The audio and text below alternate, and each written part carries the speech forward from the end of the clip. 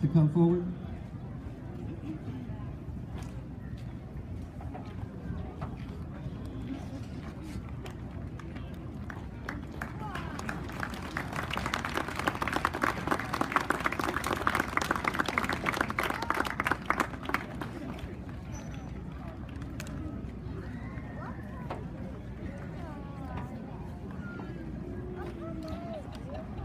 Lowell, again, was somebody that was a friend to everybody in Hope.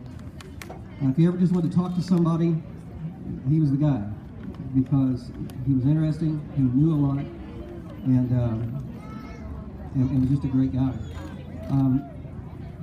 Tom, backing up, we were thinking about doing this clock project probably a couple of years before, and we just didn't know how to go about it the right way.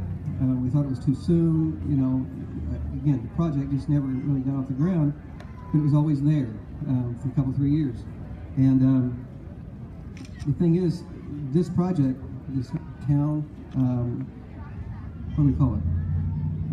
Town Square Okra project, you know, that was what gave us really the initiative and motivation to get this done. I'll go ahead and read it.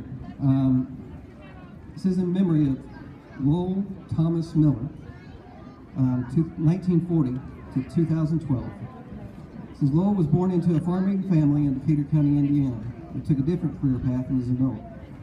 Entering the forest products industry as a laborer, he eventually found an opportunity for ownership at his own business in Hope, Indiana. Lowell moved his family here to start Hope Hardwoods Incorporated, building a legacy of quality and excellence throughout his career. Lowell was known as an honest and generous businessman who had a passion for people and for our natural resources. As an avid supporter of the community, Lowell's legacy lives on through his business, his family, as you can see here, and the investments he made in the lives of people of the Hope community. Like I said, Lowell I considered him a good friend too, a great supporter of Heritage Days, great supporter of the Hope community, just a great guy to be around.